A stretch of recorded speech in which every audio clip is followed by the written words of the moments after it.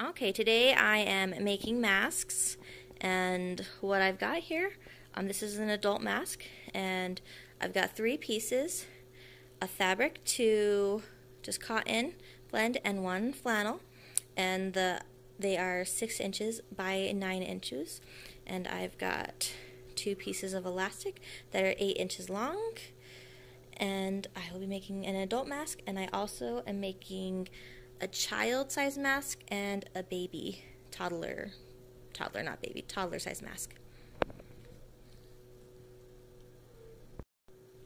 So first what you want to do is lay out your flannel piece like this, and then take your one other piece of fabric and line it up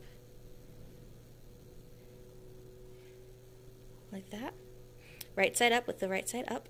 And then take your other piece of cotton and lay it wrong side, back side up. So this is the back side. So that way the 2 right sides are on the inside. And then what you're going to do is just fold the top piece back a little bit. And we're going to take our elastic and we're going to pin it there.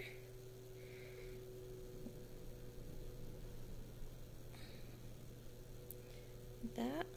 So I'm going to pin it there, and I'm going to take it down here, and I'm going to pin it like this, down here, just like that. Okay, here I have pinned my elastic. If you can see in there, it's there. So you just want to make sure you don't have twists in it as you pin one side to the other. I pinned it just a little bit more than a 1/4 inch away from the corner because I kind of want to be right in the corner once it's done being sewed. Now I'm going to sew around the edge just from here to here, all the way around. I'm going to leave a little open gap on this side so I can turn the whole thing right side in when we're done. Here we go. Okay, so hopefully this turns out well for you. I don't know. I have never filmed me sewing something before, so here we go. So don't forget to leave a little gap at the beginning so you can turn your mask right side in. And so I'm going to start down here a little bit. And also just to warn you, when I go over the thicker parts where the elastic is, my machine sounds a little weird because I need to clean out the inside and I haven't done that yet. So my machine's not breaking, it's just got a little bit of lint in there. So here we go. I back stitch at the beginning, and I'm going to back stitch over each elastic part also. So that way it'll help hold the elastic better and it won't fall out. And yes, I sewed right over the pin because I have it going this way.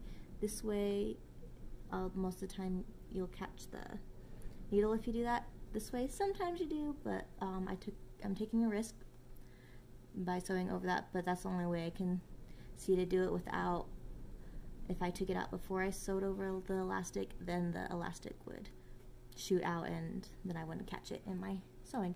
But now I'm going to take out my pin, now that I've sewn over it once, and then I'm going to back and forward stitch a few times over it.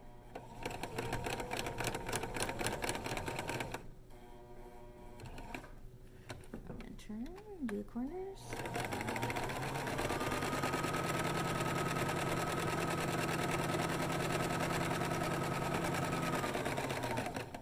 And see this, I'm sewing right next to the pin, so I'm not going to hit the pin at all. Corner, turn it around. When I turn for stitching, I like to put my needle down, and then that will hold my material in place, and I'll just turn it and it won't slide off anywhere. And now I'm going to stitch over the elastic part.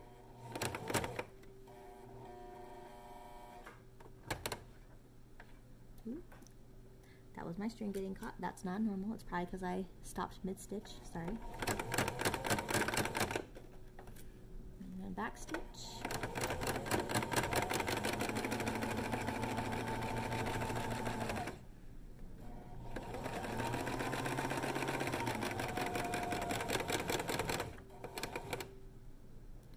See, I've gone over my pin, taking that out, and back stitching that.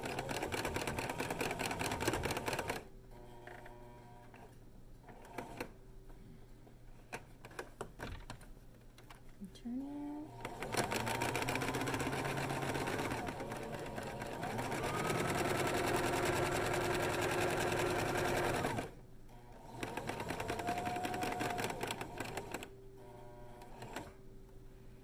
Okay. There you go. And in case you didn't notice, you probably did. If I stop sewing at the point where I actually want to turn my fabric and do a corner, then on the side there's a little knob that turns your needle up and down. I just turn it down into place. See, so by manually I put the needle down into my fabric where I want it to pivot to do the corner.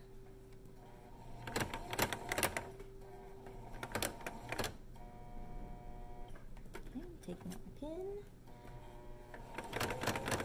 That's back and forward stitching, and then I'm going to finish it off.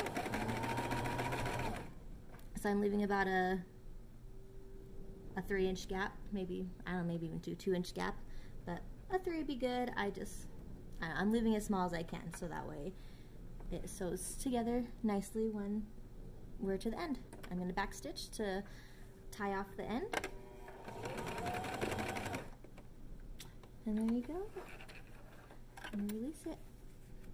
It's all stitched up, and I'll show you flipping it inside out next. Okay, before you flip this to the right side in, cut the corners off here. This will help the corners to lay down flat and straight, so they're a little bit less bulky. Cut the little edges off. Make sure you don't cut your stitching, otherwise you will have to restitch the corners. So you don't get a hole in it. And that's all you do. And then you take it and you flip it. I like to kind of put my thumb in and draw it all the way to the corner, and then hold the corner and push one corner through because I have such a small opening, and then I'll pull the rest of it through. Just like that. And then take your little elastics and pull it out. To pull out the corners. And you can take a fancy sewing tool or a pencil or your finger or a pen in this case, and push out these corners so that we got a nice sharp edge, just like that.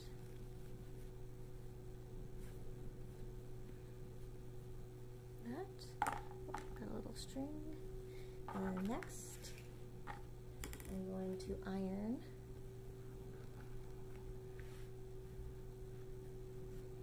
this down.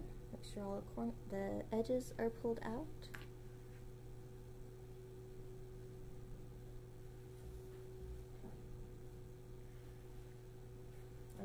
The edges of the side. Put that on there for about 30 seconds while I pull out this opposite end. Make sure it's all flat. Bring it across. About 30 seconds.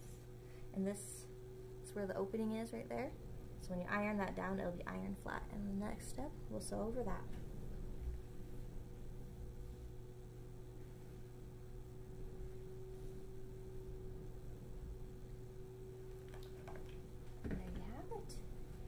All ironed out, and the next part is you want to fold it to make some creases so that way it will like this, so that way it can unfold out over your nose but then stay on the sides of your face so it's not like poking straight out from your head. So we're gonna just estimate here and just fold down, make it look even, nice. Pin that side, and pin this side, and then one more fold. Make sure the folds are going the same way.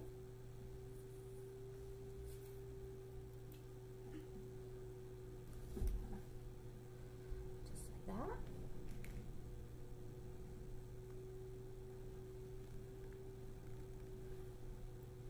Pin that side. And pin the other side.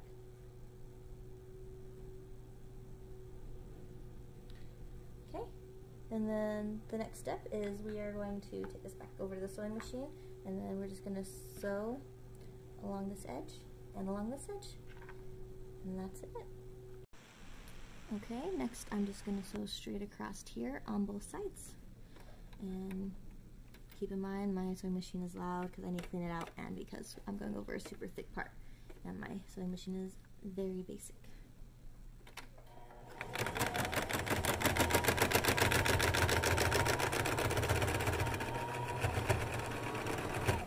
do back stitches on the front and the back of it, and that's it.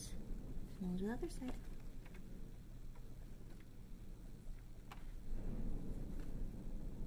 And I just sewed right over the pins. You don't have to do that, you could take them out. Like I can take them out right here as I'm starting.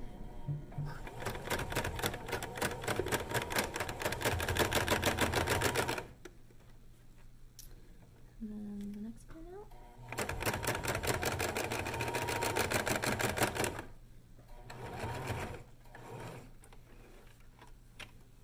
And there it is, all done.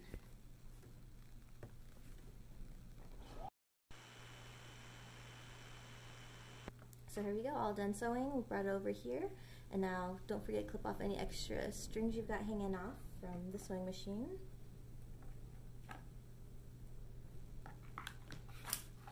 Okay, one more. And there it is. And this is an adult size mask. Okay, so I've got the adult size and the kid size and then toddler, infant size. Not really infant, more toddler. The adult size, the piece of material I cut was 6 inches by 9 inches and the elastic was 8 inches long. The kid size was 5.5 inches by 8 inches size material and 7-inch elastic. And then the toddler size is 5 inches by 7 inches with 6.5-inch long elastic. And that's what they all look like.